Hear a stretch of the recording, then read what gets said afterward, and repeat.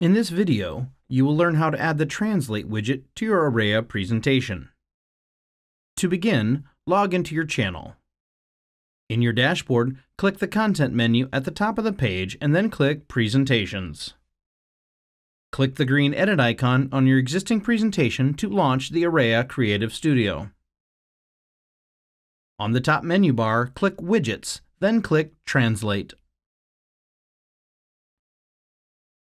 The top section shows a preview of how the widget will appear. Below the preview, you will find the widget settings. In the Language drop-down, choose the language you would like your signage translated to. Next, use the text field to enter the text that will display on the touch point. When you are finished with your widget settings, click the OK button to add the Translate widget to your page. Drag the widget to move it, or use the bounding box to resize it. Click the purple brush icon below the widget to open the style settings.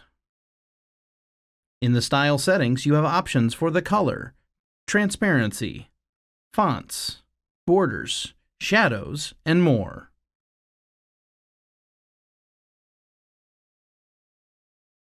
When finished, click OK. When translating to some languages, you may need to adjust the size of other widgets in your presentation, such as text and touch points, to account for the translated text. It is important to remember that this only creates a touch point for the chosen language. Make sure to include an interactive touch point to return to the original language.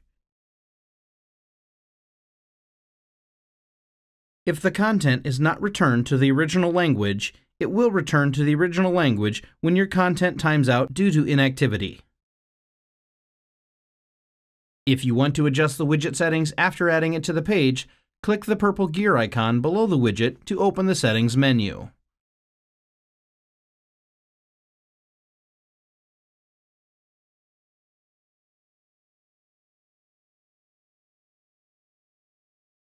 If you need additional Translate widgets, you can add additional widgets from the Widgets menu and repeat these steps.